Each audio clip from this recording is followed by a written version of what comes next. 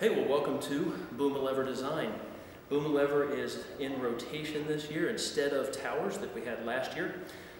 So there's new testing apparatus. The way we test, it has to be a vertical wall. This has to be a strong wall. It can't flex or fold. You can add supports if you need to, but in the rules there are certain size requirements. Make sure you're following those. There's a single hook. This is where the Boomilever attaches. Where it is positioned on the wall is important, so you want to take great care with those details. You'll notice there are two lines, because the only difference between middle school and high school is how far below that hook the Boomilever is allowed to touch the wall. There are a couple different testing methods. Some pour sand with cans into the bucket. This particular one, there's a lever that we open and close to pour sand. So there are slightly different ways that happens. They can open and close that, make adjustments. So you also need to provide sticks. These are for the students to use to help stabilize the bucket. I recommend that they don't use them. They should only use them if they're pouring sand, because then the bucket might swing. With a mechanism like this, it doesn't swing. You also, as the event supervisor, need to provide a loading block, the hook that connects to it, and the chain. This is what goes on the Boomilever so that we can apply load. Besides that, you need some measuring devices. This line, obviously, is one of your measuring devices. I'm still designing some ideas here, but maybe you have some suggestions for me where we need to measure from the wall to where the loading block sits. That has to be between 40 and 45 centimeters. That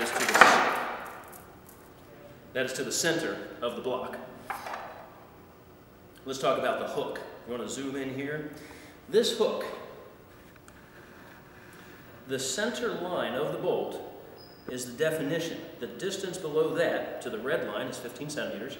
From that line to the middle school line is 20 centimeters. That's the center line of the bolt. This top part of the hook needs to be 2.5 centimeters, plus or minus 1 millimeter, from the wall. I use a block that I've measured. This is just something I've standard in my class. If that fits in there, it is 2.5 centimeters. That's an easy way to measure that. It needs to be vertical, and the students are not allowed to move it. It is rigid in place, and that stays there. All right, let's show you the procedures for students to test it. So a student brings their device. They have to go to the check-in table. That's where they mass their Boomilever. They answer questions about how much it will hold. They might answer questions about how they've constructed it. And these are important questions because they are to be the ones who built the structure.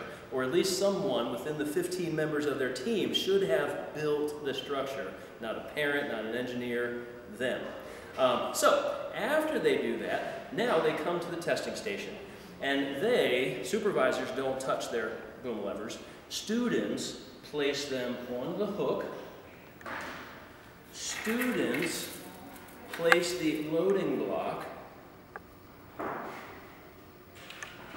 They can take their time, they have 6 minutes, but they get everything settled in place.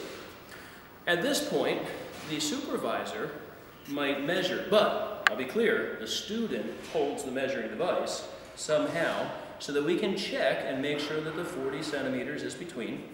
The supervisor can check to make sure it's above the red line. And now we're ready to hang some stuff. S-hook. Again, I don't touch. As the supervisor, I hand that to the student. The student places it. Now, I show them where to put the hook. There's a certain link. And that link is important because if it's too low, the bucket will hit the ground. If it's too high with my system, the valve hits it. So that position is kind of important. You'll need to figure that out for your device. Students hang the bucket. And at this point, we're ready to start loading. I am not going to load this Boomilever today. I haven't tested it yet, so I'm going to wait. But at this point, a student would begin measuring. As supervisor, you do want to watch. There's a clock going. If the Boomilever shifts, if it touches below the line, pouring sand stops. If the Boomilever breaks, pouring sand stops. So you do need to keep an eye open because say it breaks, if you're not paying attention and they just keep letting sand roll, you have to judge how much sand to take back out. And that's a tough call to make, so you do want to be watching carefully. I will give you a hint. When the bucket hits the ground, if you're using a device like this that continued pouring, it makes a little mountain, and it's kind of easy to tell what sand poured after the bucket hit the ground, and you can make a judgment call. That's about it for testing the Boomilever. Thanks for running this event. I know you put a lot of work and time in, and your efforts are greatly appreciated.